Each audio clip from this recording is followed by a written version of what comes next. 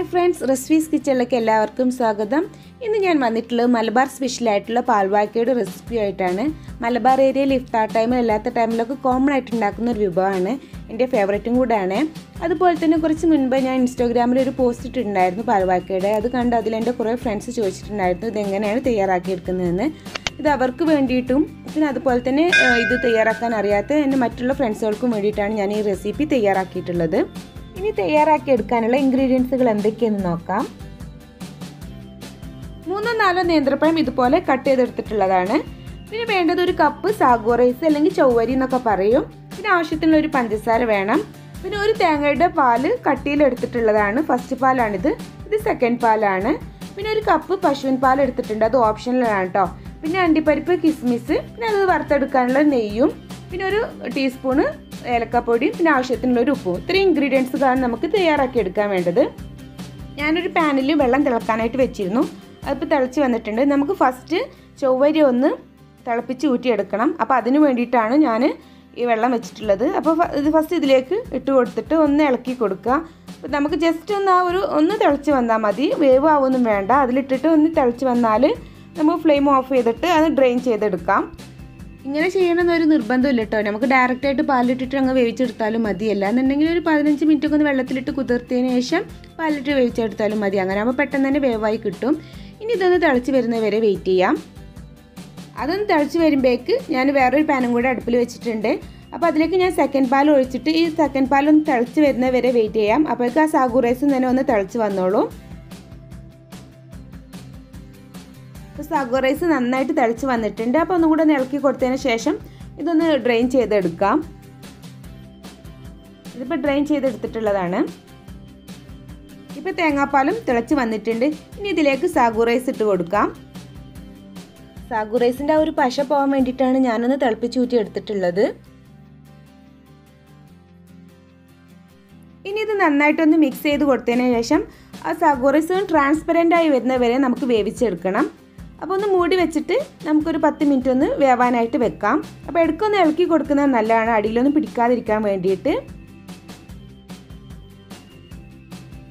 Sago rice അത്യാവശ്യം നല്ലൊരു വേവായി വന്നിട്ടുണ്ട്.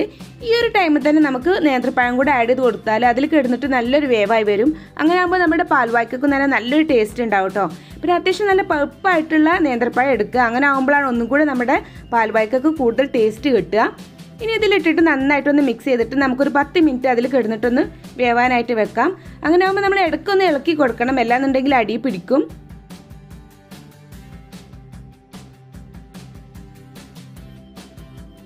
ഒരു 5 മിനിറ്റ് കൂടുമ്പോൾ ഒന്നും കൂടെ ഒന്ന് മിക്സ് ചെയ്ത് കൊടുക്കാം, അല്ലാന്നുണ്ടെങ്കിൽ പെട്ടെന്ന് തന്നെ അടി പിടിച്ചു പോവും.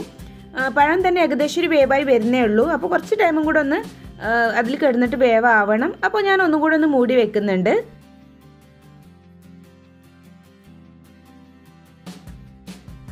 ഇപ്പോൾ ഒരു 10 മിനിറ്റ് കഴിഞ്ഞ് ഞാനൊന്ന് തുറന്ന് നോക്കിയിട്ടുണ്ട്. ഇപ്പോൾ ഏകദേശം നല്ലൊരു വേവായി വന്നിട്ടുണ്ട്. പഴമൊക്കെ കണ്ടില്ല, നല്ലൊരു ഉടഞ്ഞ പോലെ വന്നിട്ടുണ്ട്. അപ്പോൾ നമുക്ക് ഇതിലേക്ക് ഇനി ആവശ്യത്തിനുള്ളൊരു പഞ്ചസാരയും കൂടെ ആഡ് ചെയ്ത് കൊടുക്കാം.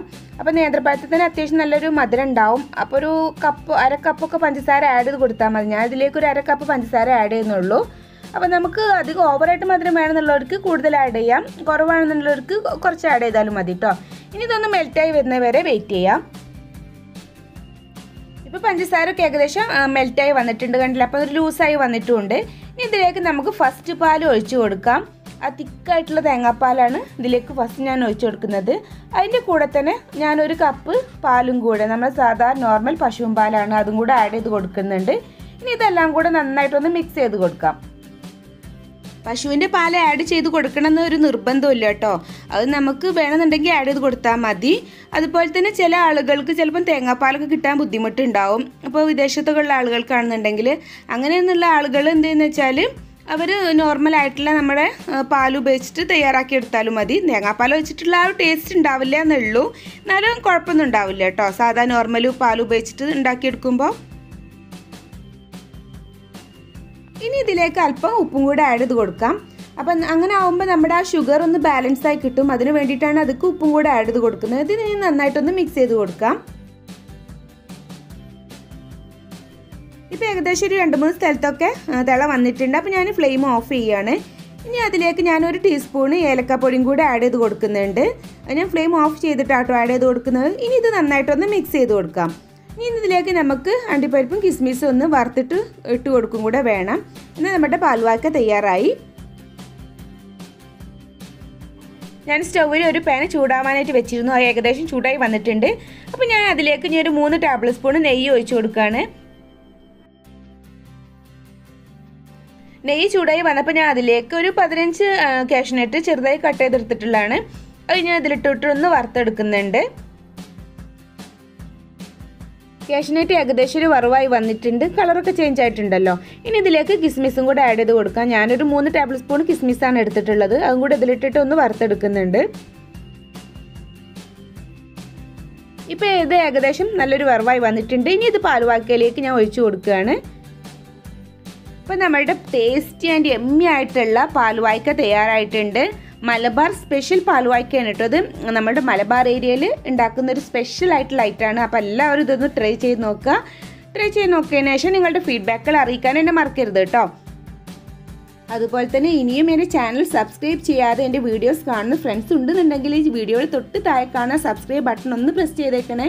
അതുപോലെ തന്നെ എൻ്റെ വീഡിയോസ് നിങ്ങൾക്ക് ഇഷ്ടപ്പെട്ടാൽ നിങ്ങൾ ലൈക്ക് ചെയ്യാനും നിങ്ങളുടെ ഫ്രണ്ട്സുമായിട്ട് റിലേറ്റീവ്സുമായിട്ട് ഷെയർ ചെയ്യാനും മറക്കരുത്.